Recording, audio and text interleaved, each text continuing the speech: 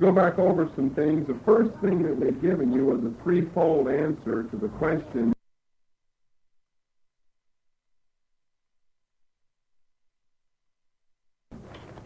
can we prove that there were structural changes as a result of the fall? And that first answer and proof came in chapter 3, of course Genesis, not Exodus or Leviticus, verses 1, 14, 16, and 18. In looking at the serpent, and you can put in parentheses after that the whole animal kingdom from verse 14, the woman and the ground. Now in all three of these cases we see, I hesitate to say by implication, that always gives someone a back door to say, well, you're grasping at a straw. We really see it very plainly, chapter 3, verses 1, 14, and 16, that in the serpent, in the woman, and in the ground, we've got very obvious structural changes taking place as a result of the fall. Now, we're not going to go back and look at those verses. We saw them last time. Now, the second reason, or second proof of the yes answer to our question of structural changes comes from chapter 1 and verse 30,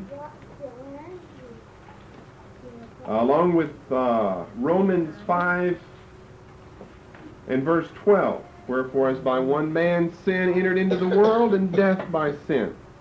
And so death passed upon all. Why? For all have sinned. Now back in Genesis 1 and verse 30, if in the very beginning they had the appetite of a herbivorous creature, then why in the world do we have these fangs and these great claws and just the great strength in itself? Think about that. Why do we need to have the terrible strength in the forearm of a grizzly bear when all he's going to do is eat grass like a cow? I mean, if you know anything about grizzly bears, they can take your head off with one swipe very easily. Why the need of all this? He's not going to be slapping mosquitoes that light on him. You don't have little pests of problems like that. Now, we're stuck with those today. Isaiah 11 says we'll be out of them one day, but I'll never forget when we first moved up here. I guess it was over the Simon's house. We were over there one day, and they had one of those, what do you call it, a mosquito trap? Looked like a bear trap, because they said that's how big the mosquitoes were up here. So we're blessed, if that's the word to use, with large ones here in this state. Obviously, with this much water, you're going to have to end up with big mosquitoes. Prehistoric, in other words. Type mosquitoes. Well, you see, this dissipates any need for carnivorous, not appetite, but characteristics, if all they ate was herbs and vegetables and fruit and things they plucked off of trees and maybe some small roots that they could have dug out of the ground. Now remember Romans 5:12, no death prior to this time. I can show you from chapter 3 and verse 21 that it was as a direct result of the fall. We've been contending this now for this whole class, that there was no death of soulish conscious life prior to the fall. If you look in Genesis 3 and verse 21, we've got a very clear hint that there was indeed no soulish type death until after the fall. Unto Adam also and to his wife did the Lord God make coats of skins and clothe them. Where did he get these coats? I mean, there weren't any trading posts where you could swap all for some grizzly fur or something. He had to kill the animals himself. There you've got death. Now, there's no death prior to this, remember. And it's not until after the fall or after Genesis 3 that we have the introduction and the initiation of some of these carnivorous characteristics in the animals. Why? Because the appetites of certain select ones changed as a result of the fall. Now, why some changed and others didn't, there's really no way of answering except that was in God's own plan. He chose to change the appetite of some to relish meat, and to keep others in the herbivorous category in which they had been since Genesis 1. I mean, obviously, we've still got animals today that don't eat any type of flesh at all. So they would be in at least a similar sense of what was prior to the fall, when they ate nothing but herbs and vegetables and fruits and berries and nuts and leaves and grass and twigs and roots and all types of vegetable matter. Plant kingdom, in other words, that they could have taken. But here in Genesis 3:21, we've got our first notice of death. You see, the serpent doesn't die automatically. Adam and Eve don't die physically automatically. What's the first thing to die? Well, you've got 2 animals, 1 animal, 5 animals. I don't know how many. However many it took to get clothes of skins. You see, Adam and Eve had tried to put a works religion together, sewing together aprons. One Bible has breeches or breeches from fig leaves, but it just doesn't cover up. I mean, that just won't go through the rainstorm.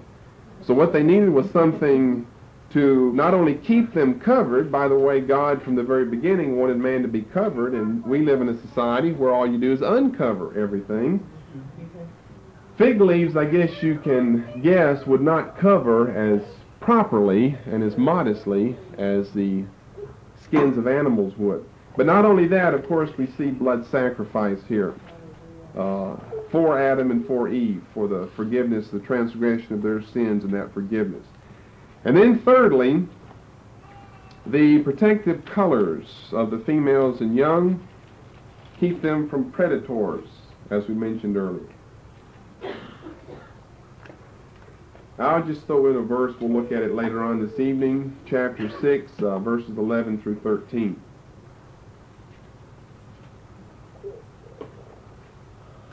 Okay, that deals with some of the physiological changes as a result of the fall. What about the flood in the physiological area? Well, let me give you a couple of things. We'll say more at a later time, maybe next week. First of all, there would have been a supernatural suspension of the ferociousness of certain animals. Now we're gone past the fall to the flood now. We're looking at changes that the flood would have brought about, because that's really where we are. We're studying about the flood. This is seen in chapter 6 and verse 19. Now, obviously, this didn't come about after the flood. This came about in the preparatory stages of the flood. Because if carnivorous appetites, and therefore characteristics, had been placed in certain animals, then you're going to end up with a grizzly bear and a Tyrannosaurus rex and all types of other dinosaurs and other types of creatures. Just take the serpent, for instance, that you wouldn't want to be around. Now, how is he going to be able to get all of these animals corralled into that silly little cracker box that he's going to be floating around out there on the sea with? He's got a lot of animals to put in there. Some of them are very ferocious. This is what we see here, and we'll look at these verses, chapter 6, verses 11 to 13 later. But he's got to deal with these animals. So one thing that the flood brings about is temporary, by the way, but nonetheless it's real, and it's a supernatural suspension of the ferociousness of certain animals. Now, he wouldn't have to suspend the ferociousness of a possum, because a possum is not very ferocious. But those animals into which these carnivorous appetites would have come, and as a result carnivorous characteristics would have been implanted, then these would be the ones that would have had the ferociousness of their character and demeanor suspended. Verse 19, of every living thing of all flesh, 2 of every sort shalt thou bring into the ark to keep them alive with thee. They shall be male and female. Now, obviously, the only thing we can end up with here is the fact that those that were ferocious after the fall had that ferociousness temporarily suspended at this time, in order for Noah to be able to get them onto the ark. And then, secondly, some other things would have taken place. we would have had the impartation of estivation, hibernation, and migration. Now, some people believe that these characteristics, such as migration, were probably already in the animals. That's a possibility that they could have been latent within the animals, but it's rather dubious, because if the tendency, see, you wouldn't migrate because there's no cold, there's no hot, everything is just suitable for you, so there's no need to migrate. There's no cold winters, there's no need to hibernate. There's no hot summers, there's no need to estivate. So none of these things would have been needed. Now, if these three characteristics would have been latent within the animals, it's a little bit ridiculous, because only 2, or depending upon the type of animal, 7 of these animals these things were aroused in them so that they could come to the ark, such as migration, for example. Now, the rest of the animals, let's just take the grizzly bear for a moment. And let's say that you've got a male and a female, and we're talking about migration. Now, there's no need in assuming that that would have been latent. Migration, the potent ability of migration was latent in all grizzly bears, because all of them were going to be destroyed except 2. They weren't going to migrate anywhere except 2 of them. So probably what happened was, at this time, just prior to the flood, these things were placed in the animals. That's why the flood is what brings about this result in them. And therefore, the 2 animals, the male and the female, would have migrated. Now, I'm not saying they had to come from Siberia down to Mesopotamia. They lived somewhere in that area. But maybe they had to come 5 miles or 50 miles. We don't know how far. But how did they get to the ark? I mean, this is a question. We've answered it before, but I'll review it again. We've got to raise that and answer it. How did these animals get there? Because the liberals and the modernists and the skeptics want to make ridicule and mockery of us, and really of God, over this, because they want to paint a picture of Noah, his wife, his 3 sons, their 3 wives, busy running all over Antarctica and the Arctic, looking for these animals, trying to get them there to the ark. Well, what does it say? Verse 20. Of fowls after their kind, of cattle after their kind, of every creeping thing of the earth after his kind, 2 of every sort. You're going to have to go out and find them? No, they shall come to thee. Chapter 7, verse 9, chapter 7, verse 15. 3 times, not once, 3 times. The Bible says that they had migration imparted to them, and they were led supernaturally, not to get out of a cold area to find a warm area, or not to get out of a warm area to find a cooler area, but to go from an inhospitable area, which would soon be that because of the flood, to the safety and to the preservation of Noah's ark. They would have been led there. Once they got on board, how is he going to take care of 50,000 vertebrate animals and 1 million different types of insects? Impossibility for 8 people, even the most trained zoologist, to take care of that many critters or creatures. So, evidently they had some other things imparted to them, hibernation, estivation, that type of quality, so that they could go to sleep and sleep 6 months. And wake up and eat and drink, then go back to sleep and sleep the rest of the more than a year until the flood was over. I don't see any other way we're going to be able to get around these things besides staying just with what the Word of God says. Amen. That these animals came unto them.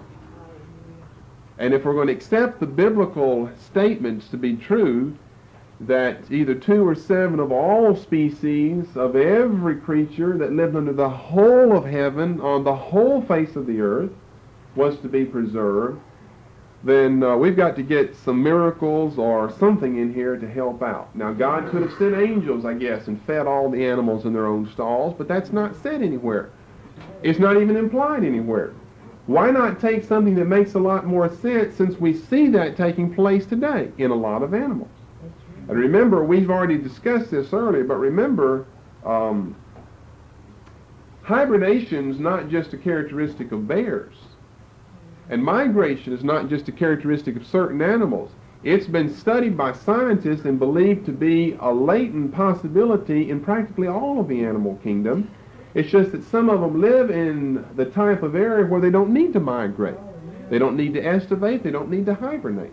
But nonetheless, it's latent within them. Even birds, like the whippoorwill, has these characteristics within him, and according to some, they are utilized at certain times.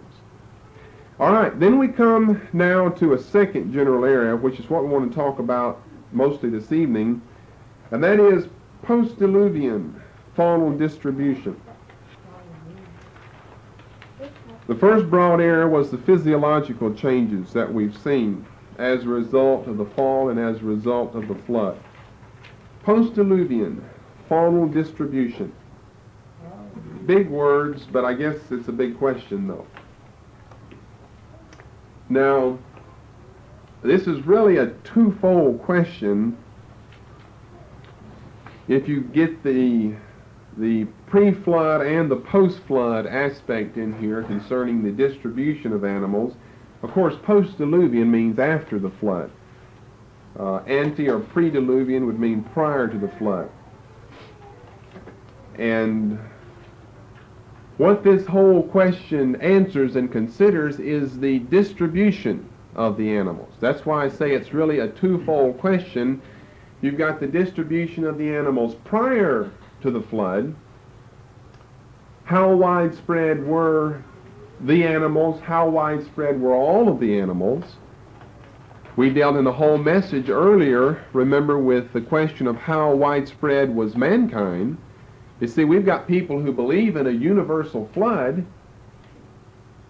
insofar as man's extent on the earth was universal. And since they believe it wasn't universal, then the flood was universal in that it destroyed all man. But all man only lived in Babylon, in Assyria, in that general region. Therefore, that's as far as the flood went, because man wasn't outside of that. Where were the animals? Now, we discussed a long time on man. It's been proven that man was existing all over the face of the earth at that time. Where were the animals then? And then how did the animals get to the places in which we find them today subsequent to Noah's flood? I mean, you've got certain animals that live in certain places. And if the flood was universal, you see, it's no problem if we got a local flood, no problem at all. The animals have always been in the same place where we find them today. But if the flood destroyed all animals everywhere, then we've got a problem. How do the animals not necessarily get back to the place from whence they came, but the place in which we find them today? Now, the first part of that question, again, we've answered before. The kangaroo didn't have to hop, skip, jump, and swim from Australia to get to the ark. He was probably living somewhere in that general area, as well as the rhinoceros, as well as the koala bear, as well as the grizzly bear. There's no hint in Scripture that God would have placed certain animals in a certain region. The animals would have been widespread everywhere.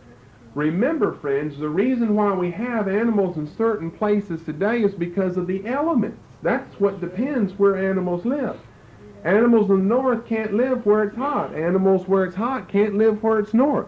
That's the whole crux of the matter for us today. The elements. It's cold, it's hot. That depends on where the animals are going to live. Moisture and the dryness. That depends where the animals are going to live. There were not the extremes in the elements prior to the flood. Therefore, you don't have to relegate certain animals to certain continents or to certain territories. They would have been found fairly universal all over the place. They would have all been together. What I'm saying is that all of these animals prior to the flood that came on board Noah's Ark would not have had to travel for thousands and thousands of miles in coming from the other side of the globe. They would have been somewhere in that general area. Now, don't someone raise the hypothetical question, well, how could the earth have supported? Think about all the animals that would have had to have lived in And I'll remind you of the name of it even today, the Fertile Crescent. And how much more fertile do you think it was back in those days? I mean, the name of it today is the Fertile Crescent because it's so fertile. Tigris, Euphrates, river valleys run through there. And it hooks right over, it loops across over into the Jordan River Valley, and then it goes right on down into Nile in Egypt, the Nile River. And of course, there's where you get your crescent, hooking from Babylon up through Assyria, over through Aram, down through Palestine, down into Egypt then. It's fertile today.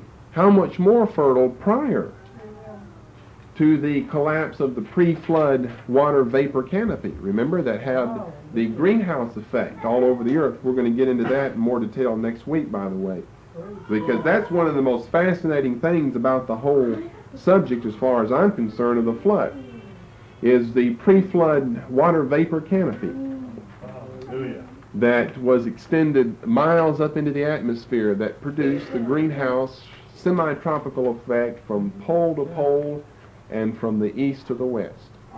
Very interesting and very unique. It would be a blessing to have that today.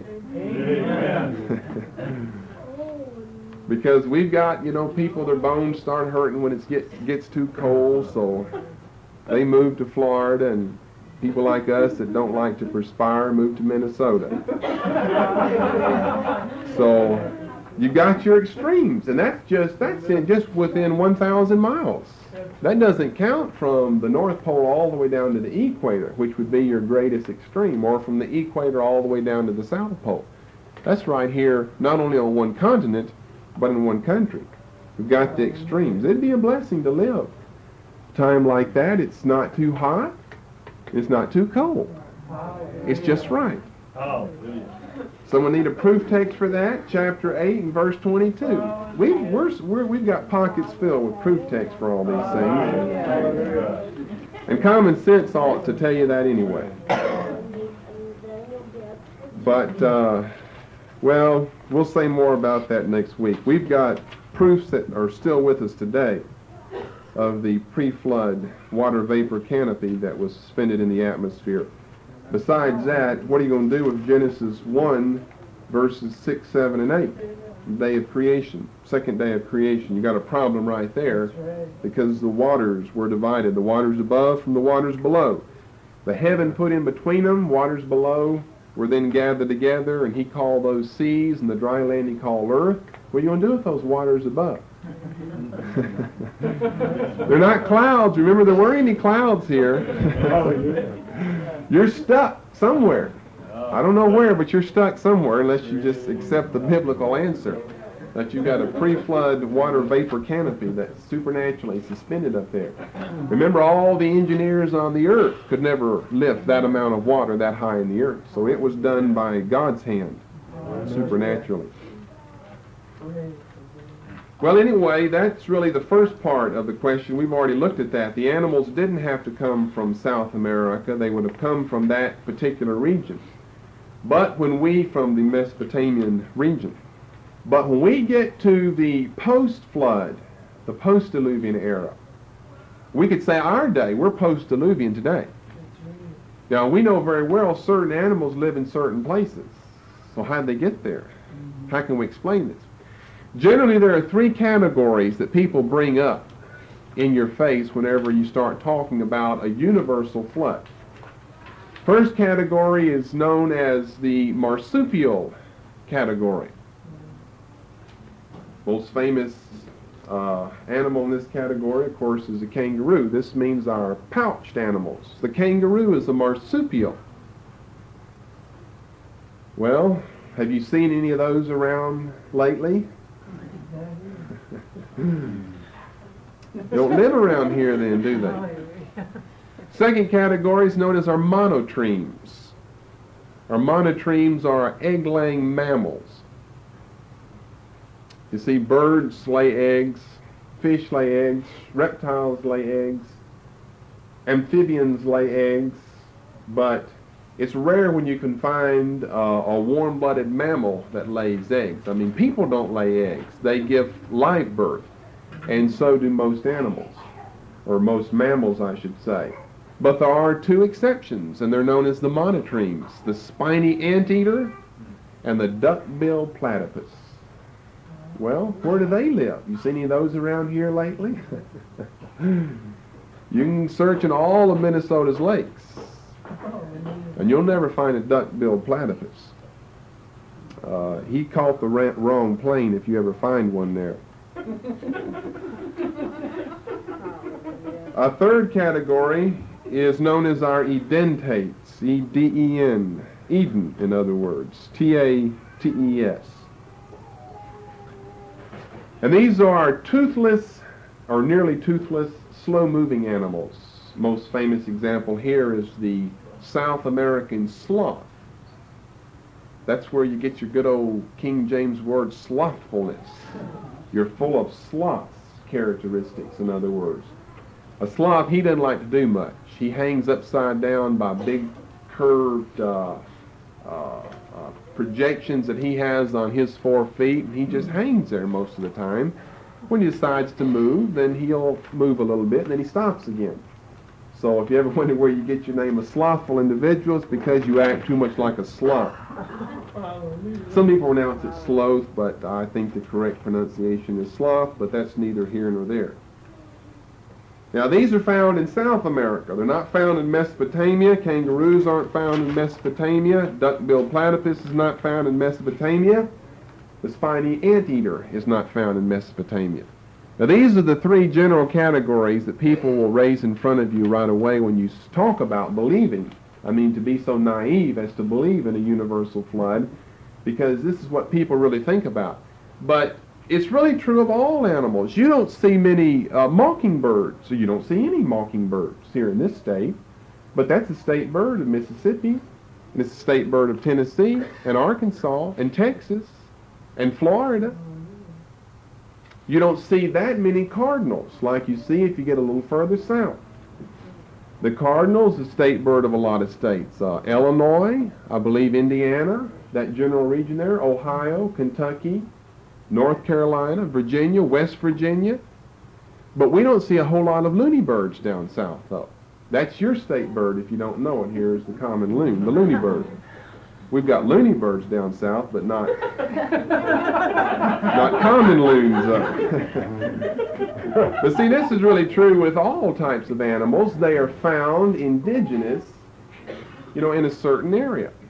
So it's really no big problem if they want to say, what about the kangaroo? You can say, what about the common loon? You don't find the common loon in Australia.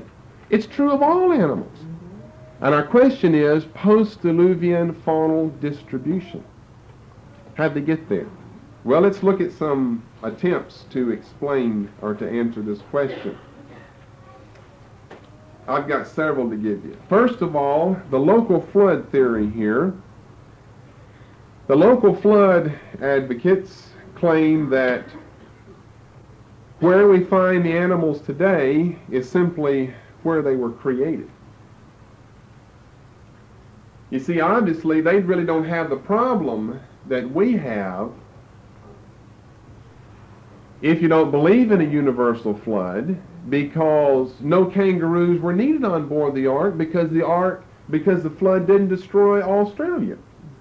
So therefore, you don't have any problem of the post-diluvian distribution of the animal kingdom scattered over various continents and in various countries, because this is simply where they were created, Genesis 1, at the time of creation, if they even believe in, a literal creation, which of course most of them don't.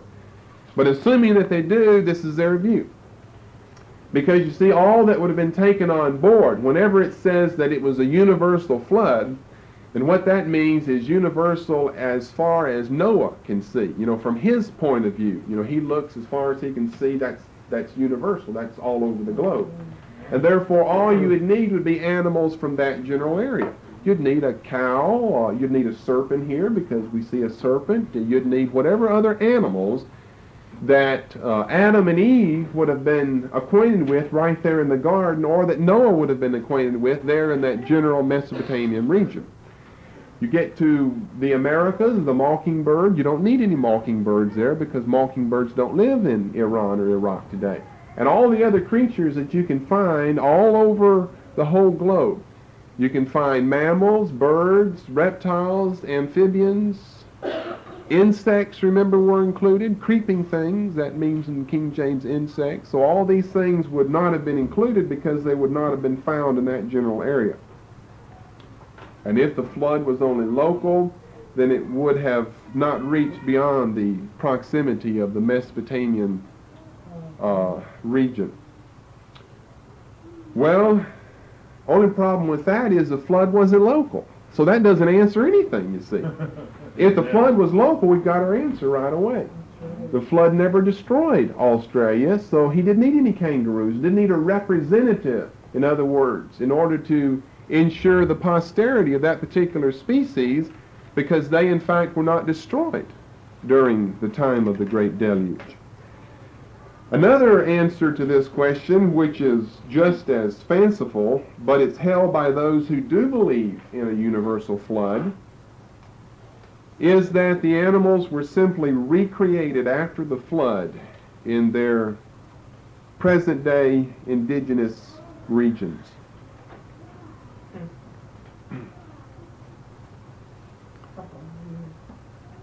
So the flood was universal. It wiped all the kangaroos out down in Australia.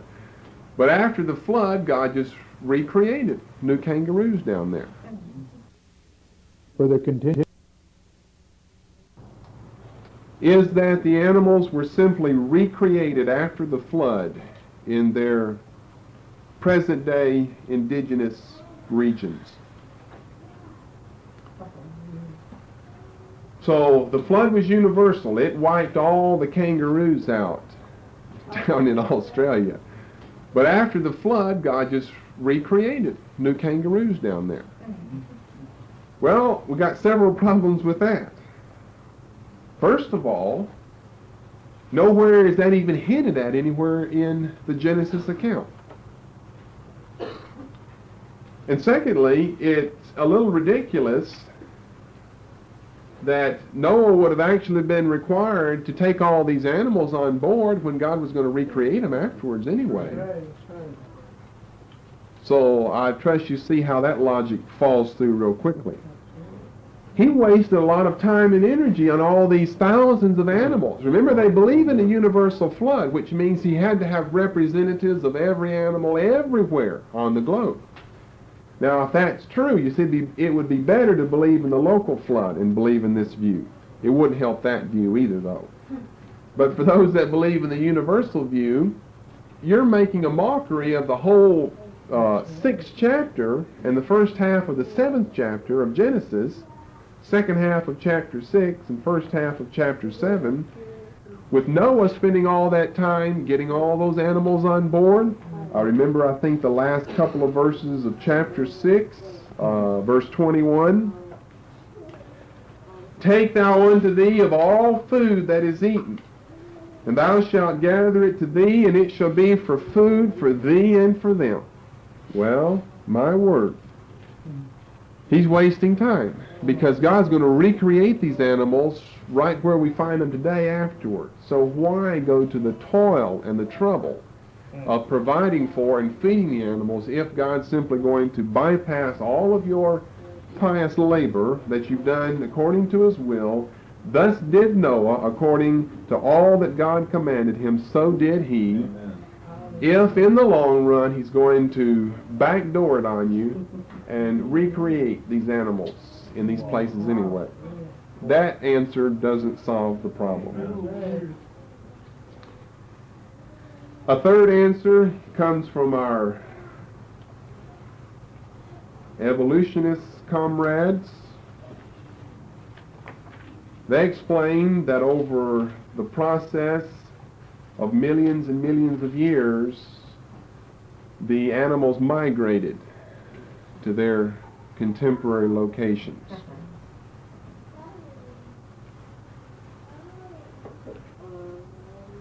Now, I give this as the evolutionary view because if they had a view, this is what they'd hold, that it took millions of years for the animals to get here. But guess what? Evolutionists don't believe in a local flood or universal flood. They don't believe anything about the Bible. So they're not even concerned about answering this question.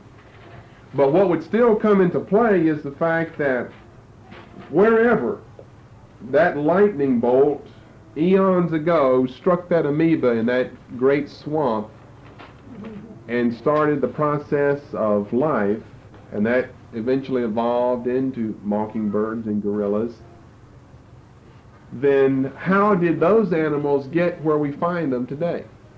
Well, this would be their answer. So it'd still be answering the same question of post-Diluvian faunal distribution.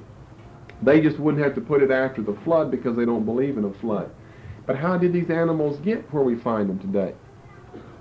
I mean, I guess you could say that if you were believing the evolutionist view, that lightning struck in several different places, but they don't really believe that. And if you're a Christian and you believe in the universal, the biblical universal flood view, not theory, then you've got to come to grips with the question of how and when and where and why, and by what means did the animals get to the places where we find them today. You think about this. Remember we said before that back here in Genesis 1, God created certain kinds and said that regardless of whether it was conscious or unconscious or self-conscious life, all three forms were to reproduce, whether sexually or asexually, after themselves, after their kind, and begin to propagate their race and thereby fill up the earth with all the various species. But in the beginning, we don't have to assume that there were as many different sweet peas, over 500, as we have today, or as many dogs, everywhere from the little Dasset Hound or the little Dachshund, all the way up to the St. Bernard, the Great Dane, the Russian Wolfhound. We don't have to assume that there was this many varieties of dogs, or he's going to have a collie, a black lab, and all these other types of dogs on board the ark with him. How many different types of dogs? We have no idea. We know there were dogs. There was a male and a female dog. Whether there were 4 different kinds of dogs, we don't know. I would say it's safe to assume there's probably only one kind. There was a dog, and a dog was a dog. And a cat was a cat. I'm talking about your domestic type cat. And a lion was a lion, and a tiger was a tiger. Sure, they're all in a cat family, but a tiger and your little cat that you have at home are entirely different from each other. Maybe they've got claws and fangs, but one weighs several hundred pounds more than the other does. And one eats about that much more also. So, what I'm saying is, back here at the very beginning, we don't have to have all these different kinds that we see with us today. Now, how we got the kinds, we'll get into at a later time. Well, we need to go on. Another theory or another view to answer the question, how did the animals get in the places in which we find them today, is the view of some of the early church fathers that the angels transported the animals supernaturally after the landing of the ark on Ararat.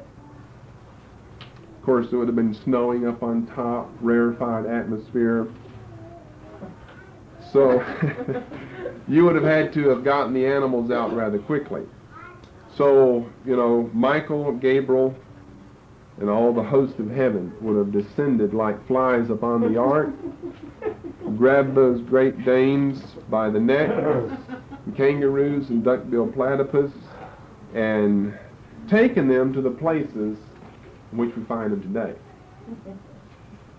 Now, you laugh at some of these answers, but you have any better one than some of these? I mean, that angel one, that solves it quickly. You don't even need a proof text for that. That's the problem with all false ones. You don't need a proof text. You just believe it because that's what you said or what someone else said. Same with all these other ones. You don't need a proof text. Thing is, just by means of logic, these things don't stand up. Well, we're left, thankfully, with the biblical answer. That is, we believe over the process, not of several million years, but not even several thousands of years, but several centuries, that the animals migrated to their present places, and those that needed such would have migrated by means of land bridges.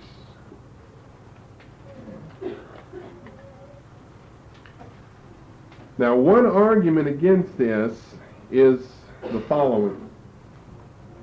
If this is true, if the biblical answer is that the kangaroo got to Australia over a period of several centuries by migration, by means of land bridges, then that means that at one time, notably before and immediately after the flood, he would have lived in Mesopotamia. And if it took several centuries and you're going to have reproduction taking place of the male and the female kangaroos and little baby kangaroos born, and not all of them would have just taken off on a trail and headed for Australia. Some of them would have died there. Then the question is raised, why aren't there any fossils of animals like that found in that particular territory? And I've got an answer to that because, well, really to answer that, we can raise another question. And I'll have to give you several texts for this, but look over to begin with in the book of Judges, chapter 14 and verse 5. Another text is 1 Samuel 17:34. That's talking about David and some of his exploits that he did. 2 Samuel 23:20 talks about some of the feats of the mighty men of David. 1 Kings 13:24. That's about the false prophet and the true prophet, and then we'll probably look at 2 Kings 17:25. If this is true, after the flood, we're going to find all these animals right there in Mesopotamia. And it would take several centuries for them to begin to progress and leave that general area and territory to get to the destination where they were destined to be. Then why aren't there fossils of a duck-billed platypus and a spiny anteater? Some type of remains of an animal like that somewhere in that area. Well, to answer that question, we can raise another question. And this is from the Old Testament. It is stated in all these passages here, we'll look at these two, Judges 14 and verse 5, that there was a particular animal living in Palestine at a particular time. Then went Samson down and his father and his mother to Timnath, and came to the vineyards of Timnath, and behold, a young lion roared against him. And just for completeness' sake, 2 Kings 17:25. This, I believe, is the text of the plurality. This is very interesting. After the fall of Israel, you remember the fall of Samaria, 722 BC. And you've got the incorporation of heathen people into the midst of the poor and weak and lame and blind Israelites that had not been taken by the Assyrian truculent overlords. And as a result, they begin to propagate the Samaritan race and begin to worship false gods. And so on the basis of this, we have 2 Kings 17:25. And so it was at the beginning of their dwelling there that they feared not the Lord. These people that have been brought from other regions, you see, to repopulate the land.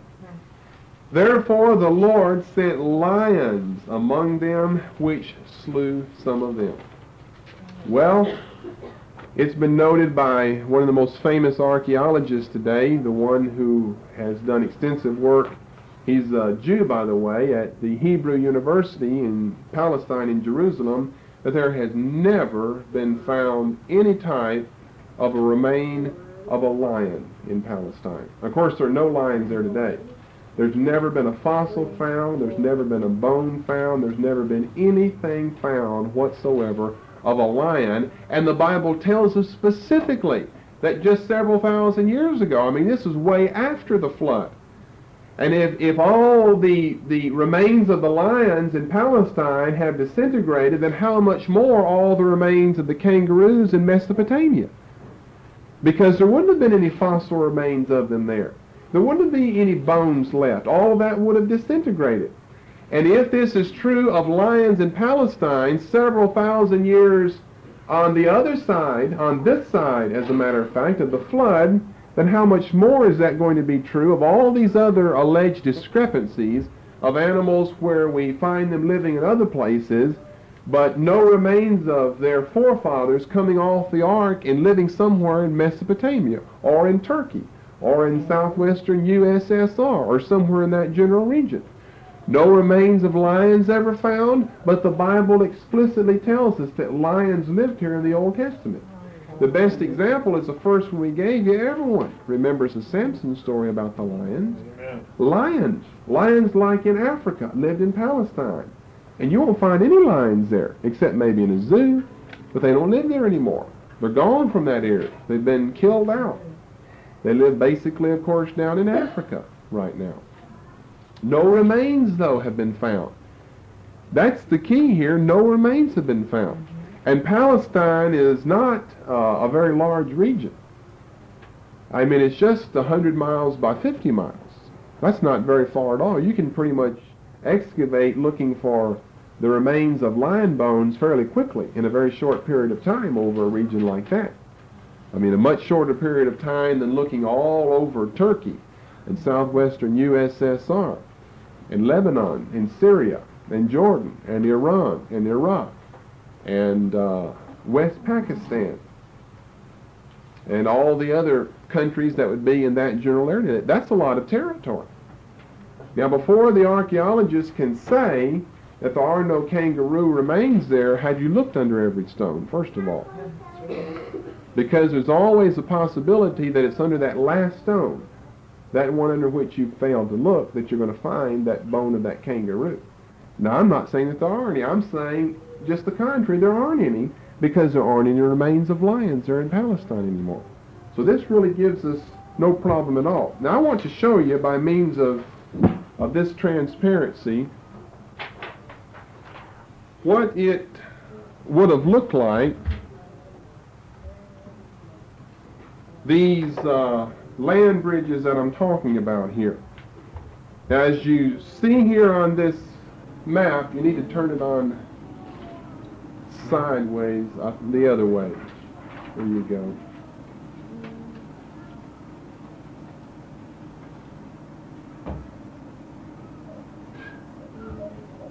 Now here we've got all of our continents of the world. Here's where we're going to end up with the ark landing right here in this general area. And notice that almost without exception, even today, we're not talking about back then yet, we're talking about today, all of the continents are connected, the one with the other, by means of some type of land bridge. There are a couple of exceptions today, and they're very small exceptions, though. It's not like the kangaroos got to swim from here all the way up here, or really I should say from up here all the way down here to get to Australia, where we find him today, but he would have gone by means of land bridges. Now this is northeastern USSR, Siberia here in the northern region. This is the Arctic Circle here.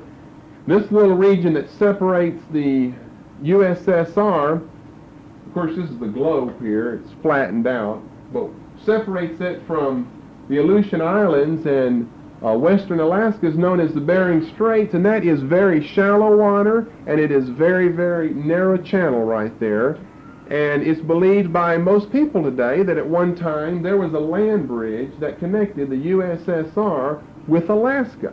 Now they weren't known as the USSR in Alaska, but would have connected this continent, Asia, with that continent, North America. And what I'm saying is, all right, how does that mockingbird get over there? Or let's take an animal that's going to crawl. How does the American gray squirrel or the American fox squirrel, which is a red squirrel, which we find here in this country, get from right here?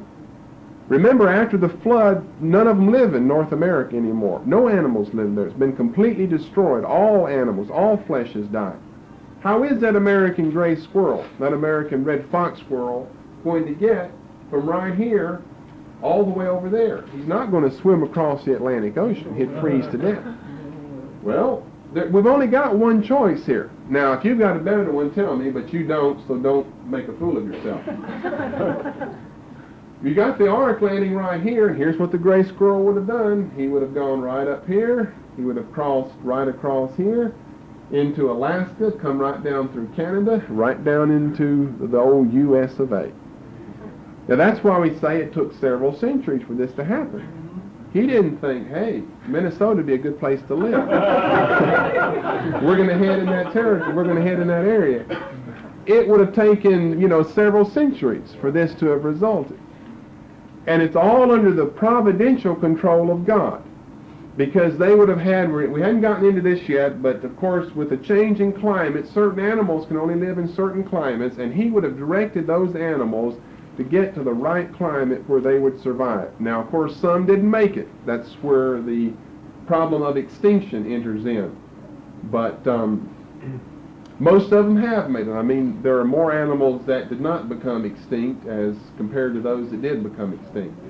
Now, the same is true with all these other things. You say, well, what about Australia? Well, have you ever recognized this whole Indonesian island chain that connects Southeast Asia almost with Australia? And it's also believed that at one time these islands, there are islands that are submerged here, that are just underneath the surface of the water, would have been above the water, and therefore you've got a land bridge connection over which Mr. and Mrs. Kangaroo would have hopped in going from Southeast Asia down to Australia. No problem at all. How is that slow-moving sloth? He would have probably taken several million years. How is he going to get from here? Well, remember, he lives in South America. So, only choice he's got is the same way the gray squirrel went. He's going to come up here, Alaska, Canada, North America, Central America, down here to Brazil in South America. Now, that's why you have to think about these things, and that's why you have to study these things, because you've got to come up with answers on how did certain animals get in certain places. But you see, it's really not any problem. Now, for those that fly, they could have just flown there. They wouldn't have to have a land bridge, obviously. But for those that would be walking rather than the flying transportation, they're going to have some type of land bridge to get there. Now, the same thing is true with Greenland, but Greenland's nothing but snow and ice, not much lived there anyway, so that's not a big problem. But they, again, would have gone across this territory to Alaska. Do all of you know that this is really a round? I mean, we live, okay. Yeah. You know that this connects, okay. I don't want to lose anyone back in third grade geography here. They would have gone across from Siberia, over here to Alaska, through northern Canada, and on up there to the barren, desolate island of Greenland. Now you say, what about, like, say, this island right here, Madagascar, is a famous island because a lot of very strange creatures live only on Madagascar. Well, the same thing could have happened. I'm talking about animals that don't fly now. They could have come down from this area. They would have crossed through the Suez Strait here, come down here through Africa, and they either could have crossed on a land bridge that existed then, but that doesn't exist today, or that's not that far of a swim. They could have gotten a ride with a porpoise or something like that and ridden over there. They could have swam themselves. But the point is, they could have had a land bridge to go across on at that time. Because, you see, we're constantly having changes of things right now. You see, people say, well, how did the Indians ever get here? They got here the same way. They came right up here, they crossed right through here, they came through Alaska, right on down here to the plains, and that's how the Sioux and the Cheyenne and the Blackfoot and the Navajo and the Cherokee and all the rest of them got to North America, or got to the United States. They say, now, how could Noah look like a Cherokee and a Navajo and all of them at the same time? Well, I thought you might ask. But don't, because we haven't gotten to that yet. But what we're studying now is their transportation and their distribution. This is the same thing now is true with man. Not only could he have gotten on a boat and sailed, I mean, remember they built the ark. Man was pretty smart. He would have no problem building a boat. People like to hail Leif Erikson, first really, boat that ever traveled, that came over to Greenland and Nova Scotia. Well, they could have had, and they did have, much greater boats than that many hundreds of years prior to that time. And they could easily have gotten on in what is today Spain, or really Portugal, is this western part of Spain, and sailed from Portugal right on over to Nova Scotia or over to Maine or something like that and sailed.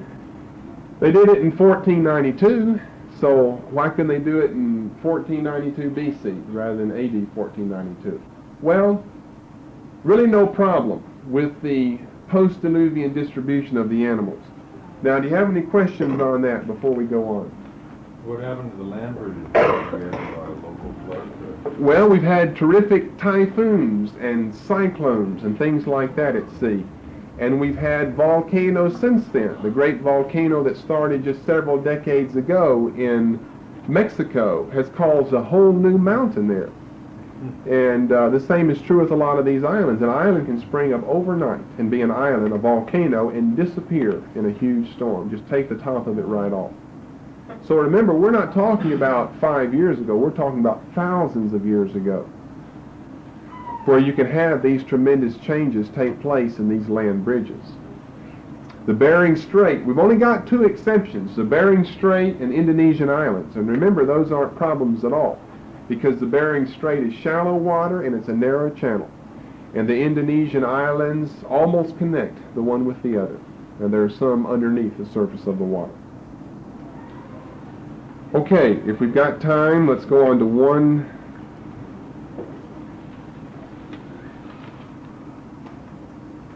more thing. And that concerns the new relationship that animals had with man. Now we've gone past post-Diluvian distribution. The new relationship, this is another effect of the flood. Remember, according to Genesis 1:26, 28, and 2:19, man in the very beginning was given dominion over the animals. He had dominion over all the animals. This is proven not only by these texts, but by the fact that whenever the serpent came up and started talking to Eve, she wasn't shocked or afraid or anything. She had authority over that serpent. She had dominion over that serpent. She was not afraid. You see that Jesus has dominion over the animals, like the fish and the wild beast over in the Gospels. Man lost that dominion as a result of the fall, and therefore the violence of Genesis 6, verses 11 through 13, probably refers to the violence not only among the animals, between one animal and another animal, but between animals and mankind himself. We've read these verses before. God said to Noah, "The end of all flesh has come before me, for the earth is filled with violence through them. Behold, I will destroy them with the earth." Now you say, well, there's no mention of animals attacking man here. Is that what he's talking about? Most definitely that's what he's talking about. Or why, after the flood, does God need to put a special fear in the animals of man? You see, something would have had to have been taking place prior to the flood. Namely, animals would have been attacking and destroying and eating men. And it's not until after the flood that we have, you see, he's lost his dominion. He didn't regain that. Ever since Genesis 3, he lost his dominion over the animal kingdom. It's still lost to us today. Isaiah 11 says it will be restored during the time of the millennium. But the new relationship is seen in chapter 9 and verse 2. "The fear of you and the dread of you shall be upon every beast of the earth." Now why does he have to say this unless the animals have been attacking man? It's a new provision that God is making on behalf of mankind to keep him alive and safe.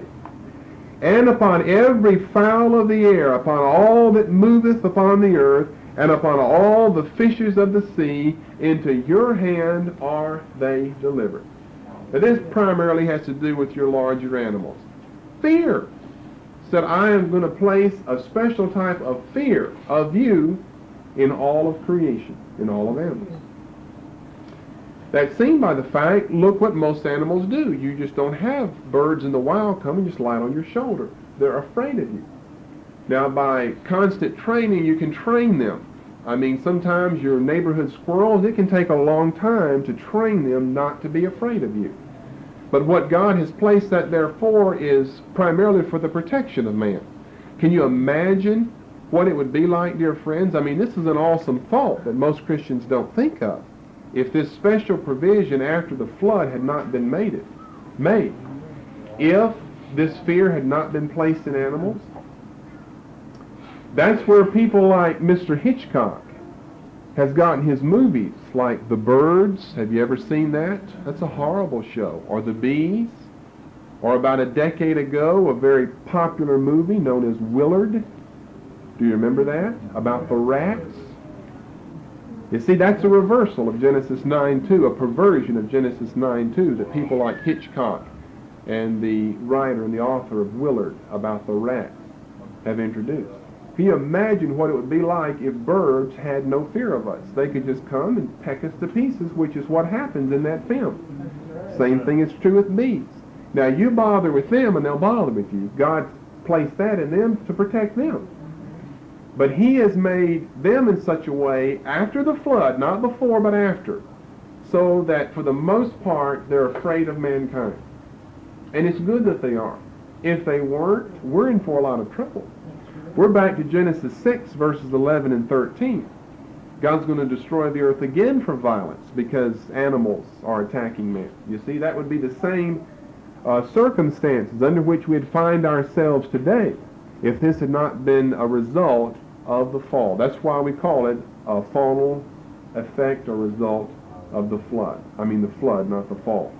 The fear of you, the dread of you shall be upon every beast of the earth, every fowl of the air, upon all that moveth upon the earth, and upon all the fishes of the sea.